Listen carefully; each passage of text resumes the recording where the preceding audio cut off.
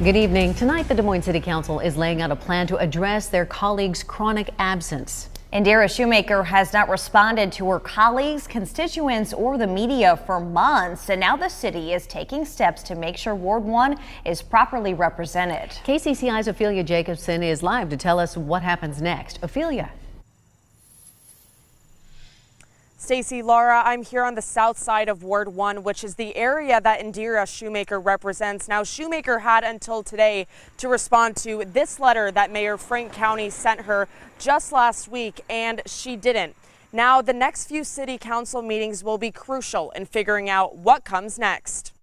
It's the million-dollar question. Where is Indira Sheumaker? I don't know what's going on with her. We don't know what's going on. I don't know what's going on with her. Now the question becomes, what's next? In a statement to KCCI, City Manager Scott Sanders says it's up to City Council to choose a course of action to move forward and facilitate First Ward representation. I think we're really going into new territory, and we're looking at, we've looked at all the different options.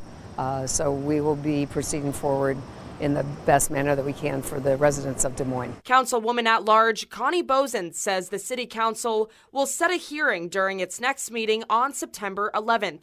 Then, during October's meeting, the City Council will decide what to do next. Really, the option now is to remove from office or have her come forward. Jeremy Gertis says he and his neighbors are frustrated with Sheumaker's absence. We've seen several instances where our lack of a Ward 1 representative has affected us. He's asked Sheumaker to resign, and he's even called on City Council members to remove her. You just cannot represent people if you don't show up to the meetings. But Brent Castle says people are being too aggressive toward her. I don't know. For whatever reason, people seem to want to pile on Indira, and I don't get it. I don't understand it.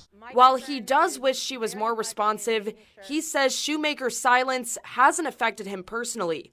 He voted for Sheumaker and still supports her. She was a good voice to have on council. I think we had a lot of the same voices from a lot of the other people, and she brought a fresh perspective that was good to have.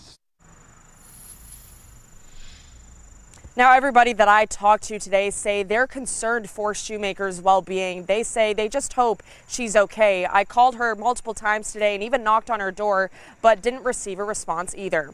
Live in Des Moines, Ophelia Jacobson, KCCI 8 News, Iowa's news leader.